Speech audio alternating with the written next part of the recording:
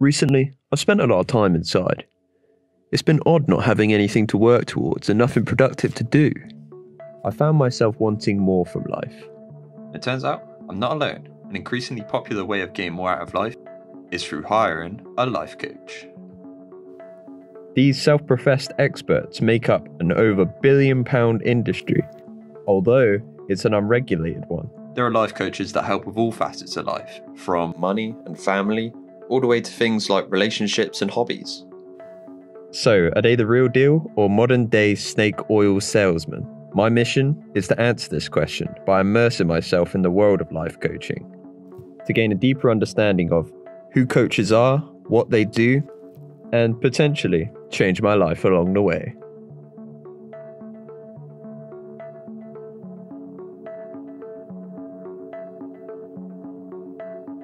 My search began by finding life coaches to chat to. I spoke with David Wilson, a coach who is dedicated to helping others with sobriety, Jenny Evans, who focuses on empowering women to get more from life, and last but not least, Carol Ann Rice, a life coach with over 16 years experience under her belt. Let's hear what they had to say. In your own words, what is life coaching? A lot of people ask me that because they think it's like therapy. Now, a life coach is about the here and now, the present moment in time and the future. So we're not past orientated. That's what the shrink does. So we help people in this very moment in time co-create a future that they like to step into. And quite often people can't see what they want for their future, or they can see, but they don't know how to get there. So the coach's job is to get clarity on what that is and to find out what's stopping them from getting there on their own. I was interested in getting a first-hand experience of coaching, so I did a month of weekly sessions with Jenny Evans. This introduced me to, amongst other things, breathing exercises, identifying things I'm grateful for, and having conversations to change my perspective on different aspects of life, all in an effort to be more positive. Jenny is someone who used to live in the UK, but thanks to life coaching, has moved to Italy, where she holds life coaching retreats. I felt safe knowing that I had a coach that had been successful themselves, but this made me curious. Would you say that there is a certain level of success in life or sort of experience in life that's needed to become a coach? I think life experience comes into play, but you've got to be careful with that because you can't use your own examples in a coaching session. You know, you can learn yourself by your life experience, and you can use them in certain situations, but you've got to be completely non-biased. Anything that you're coaching and helping people on, I think it is quite key that you've been through that experience or a similar experience. And the other element of that is then knowing how to coach that person. That, you know, you need to know how to coach people, how to help them feel empowered, how to ask the right questions, have the right skill set to be able to do that. So, you know, set the right environment, have the right approach. So all of that, there's so many elements of being a coach. Very few jobs in life or professions allow you the opportunity to shine as you get older, but life coaching does. My conclusion on this one is I think life coaching is a balance between having the right life experience so you can confidently tell people what to do, but also having the right social skills to get the most out of any given client. Now, to be honest, when I started making this documentary, I expected to be sold the 10 steps to get rich or the secret to happiness. But after chatting to these people, I found actual life coaches, at least in the UK, are a lot more down to earth and essentially help you identify where you want to be and how to get there and help motivate you along the way. But why do so many people, myself included, initially hold a negative preconception of life coaches? A lot of people have a negative preconception of life coaches. Why do you think this is? It's interesting because I lived in Canada for 10 years. So the North American culture is incredibly different from Europe and certainly from the UK. And there's a lot more skepticism around coaches in the UK than in the US and Canada. There's many reasons, but a couple of the reasons, one of them is that people don't actually believe it works. So they believe that, well, I am who I am and I can't change. So therefore, if you're a coach and you're helping people change, then you may be a charlatan or you're just in it for the money because it doesn't really work. So there's that element of skepticism. It's interesting that you mentioned the different cultures sort of reminds me Ricky Gervais quote. He sort of says Americans are the way they are because they're told you could be president one day, whereas in the UK you're told it's probably not going to happen to you.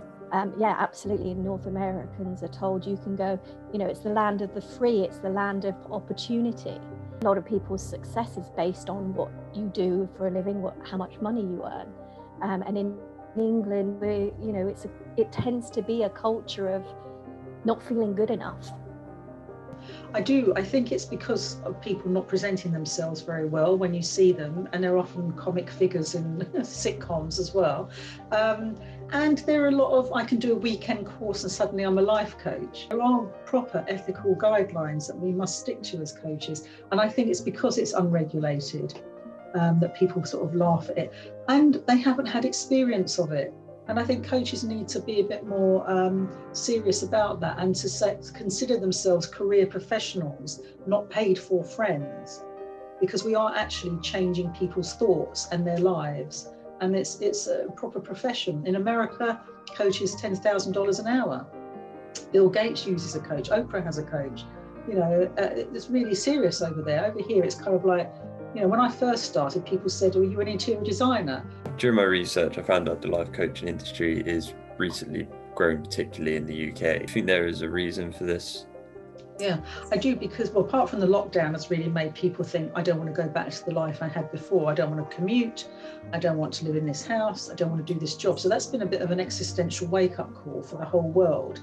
So I'm very busy at the moment. I know other coaches are very busy.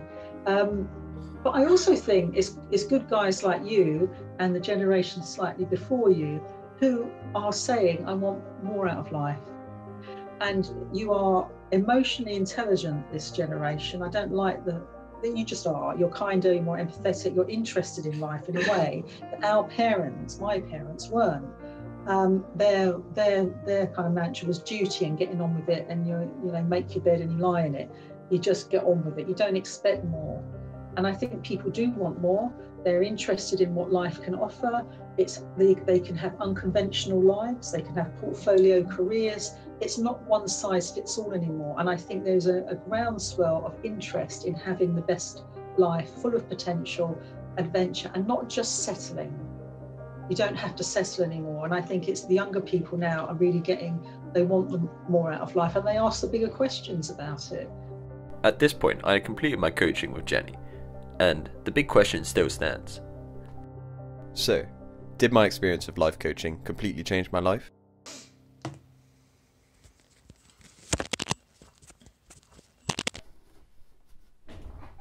No, but I will be honest, it has completely changed my perspective on life coaching, and things like the breathing exercises did make me feel more positive on a day-to-day basis. I also had a few penny drop moments with Jenny which made me perceive aspects of my life in a completely different way.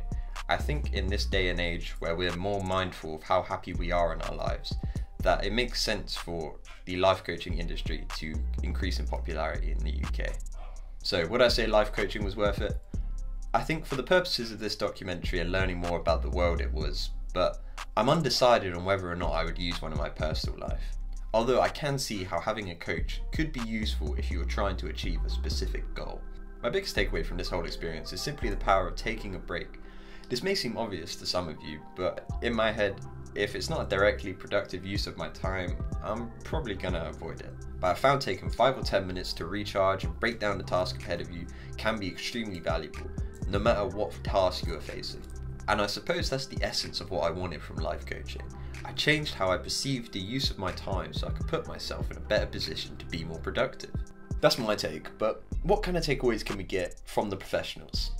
What would you say is some good general advice for leading a happy life? I think being honest with yourself, if you're honest, that goes a long way in your life. The more you feel good, the more you feel good.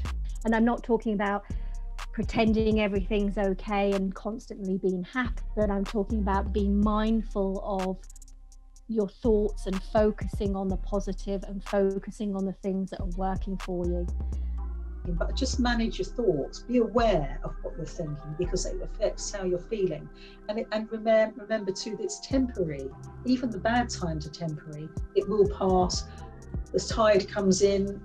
drowns everything. The tide goes out, the sun comes up, the birds chatter again.